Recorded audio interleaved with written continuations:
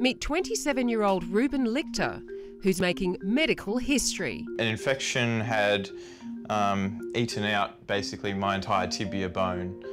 So it was either amputation above the knee or I could try this experimental procedure. It was something that had never been done before, and Ruben came along as an ideal candidate to embark on what is world-first surgery.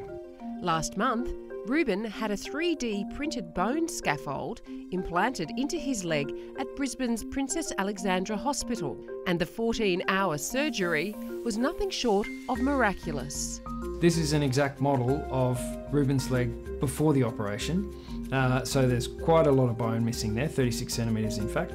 And then to bridge that gap, we've used these 3D printed models which slot into the bony defect, and then to create living bone, what we've had to do is line the inside of the 3D scaffold with biological tissue. And that tissue has come from the adjacent fibular bone with its blood supply intact, and then a transplant from the knee of the opposite side.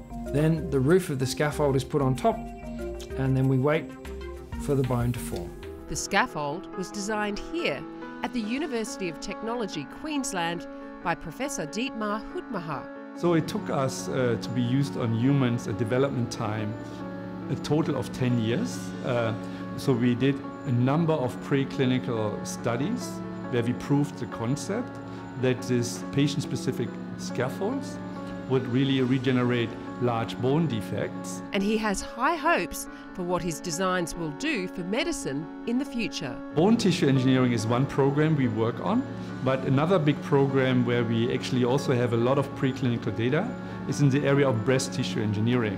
And what we can foresee, if everything works well, we will start a clinical trial by the end of next year for 3D printed breast scaffolds, which are for patients which undergo mastectomies.